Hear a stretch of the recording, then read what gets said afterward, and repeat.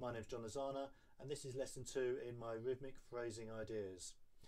If you've watched lesson 1, you'll know what the rhythmic phrase is, but just to remind you, it is 1 E and a, 2 E and a, 3 E and a, 4 and.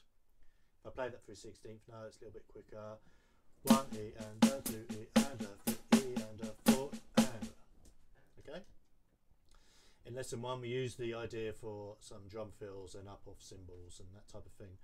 In this lesson we're going to be developing some four-way coordination and independence for what's to come. Remember to do this stuff slowly at first because your muscle memory is being trained, and count also is going to help you.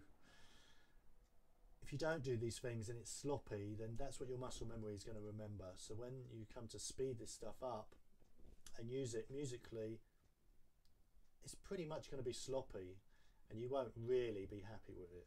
So if you do it right in the beginning, slow with counting and to a click if you can, then great.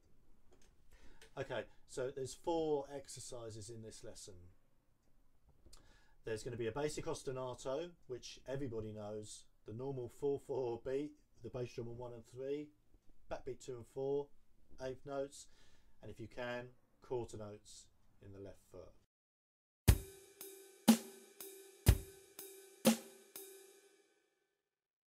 Everybody learns that beat first of all.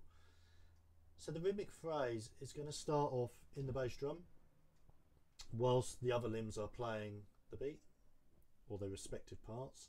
Then we move the rhythmic phrase to the snare drum, then to the ride cymbal, and then to the left foot in the hi-hat.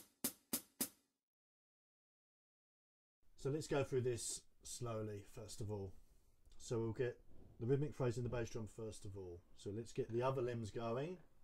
1 and 2 and 3 and 4 and.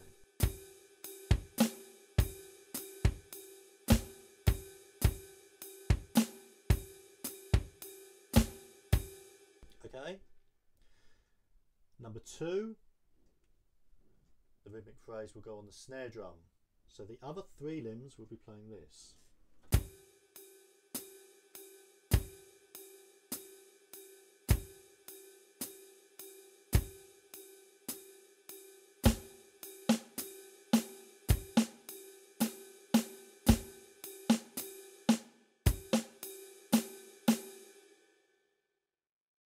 Don't worry about that little mistake.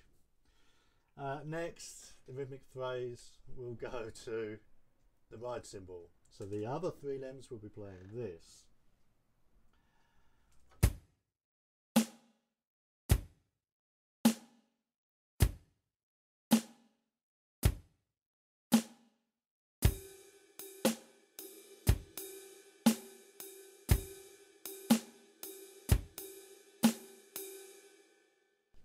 And lastly, the rhythmic phrase in the left foot. So the other 3 limbs will be playing this.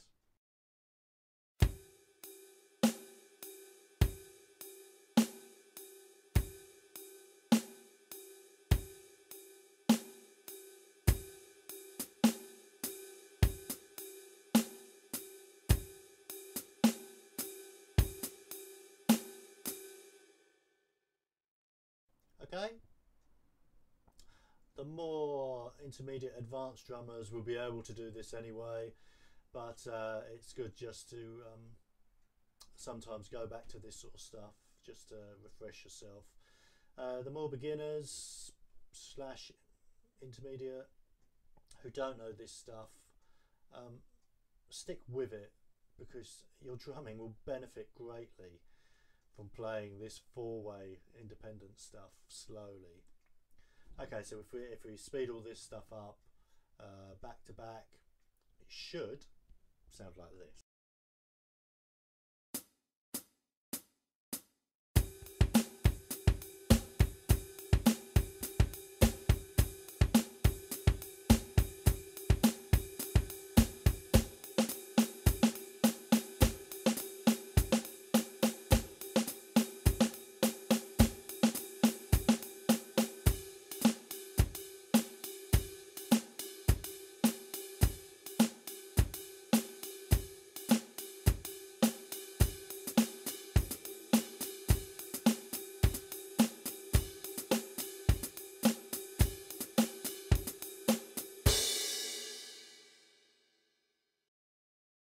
Well, that's lesson 2.